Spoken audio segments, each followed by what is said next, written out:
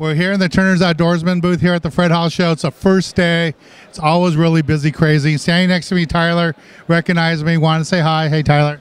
How are you doing, Mr. Dan? Good, man. And what is it about my TV show you like?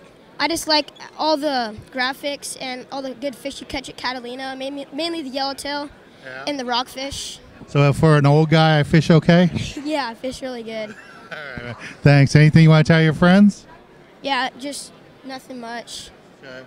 And what kind of programs or what kind of stuff would you like me to see me do more on my YouTube channel and on my TV show? Maybe some more tuna fishing. More tuna fishing? Yeah. Is that your favorite thing to catch? Yep, definitely tuna. My favorite thing is calico bass.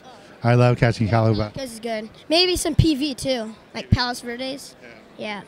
All right, man. Well, how old are you? What grade are you in? 7th grade. Cool. Well, thanks for watching. Thank you. All right, tell your friends. Nice to meet you.